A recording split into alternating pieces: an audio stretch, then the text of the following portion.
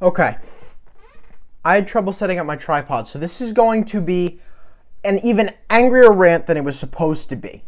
And I'm an Islander fan, so I'm already angry. Alright? Dear Mat Barzal, that's the title of this video. Because this guy is the only major holdout during this pandemic. So, global pandemic, right? Everything shuts down. It's weird times. It's weird times, right? But this guy right here, okay, Mat Barzal, he doesn't resign. He doesn't resign with the Islanders before training camp. So training camp is starting after a lot of months off. He's played 25 games in the last year. And this guy is supposed to now just come into the regular season and be fine? Dude, you had from October 9th to now to figure out whether you wanted to be here or not. I don't know what's going on, but you got to get your shit together, buddy. Because this is ridiculous at this point, dude. Even Dubois, who he doesn't even know if he wants to stay in Columbus, but he signed before training camp so that he could get into training camp. You're sitting at home right now on the couch with some Cheetos while the rest of your team is skating right now. It's 11 a.m. as I'm recording this. They've probably been at the rink for a couple hours now. Probably started like 9 a.m. I'd like to assume. So what are you doing, buddy? Get off the couch, walk into a room with Lou Lamoriello, and take what he offers you. If it's a bridge contract, that's fine. If you don't like how much he's giving you, say I'll do it for 2 years. Just get a deal done, dude. You want to be here, we want you here, so get a deal done. I don't know what else to say. Like, you're the only holdout, bro. Pierre-Luc Dubois, the #1 center for the Columbus Blue Jackets. Yes, I'm going to keep coming back to this because he just recently got signed. He was holding out too. Pierre-Luc Dubois signs 2 years, $5 million. By the time that contract's up, it's going to be one of the biggest steals in the NHL. But it was only for 2 years, so he can get out of it, still being an RFA, and make his money. Do the same thing.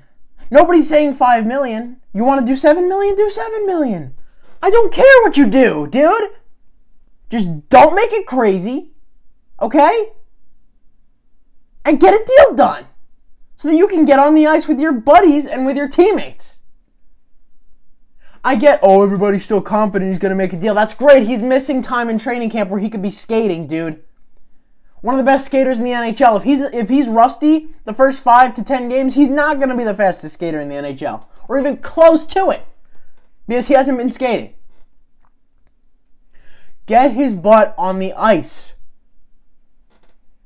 And I don't know if it's just Barzal sitting here, I'm not signing, $1 million difference. No, I don't know that. I don't think it's that. But if it is, fuck off. Stop. You're being crazy, dude. I saw reports, I think it was yesterday, that he wanted $10 million. Dude, you're not getting $10 million right now, dude. There's no way you're getting $10 million.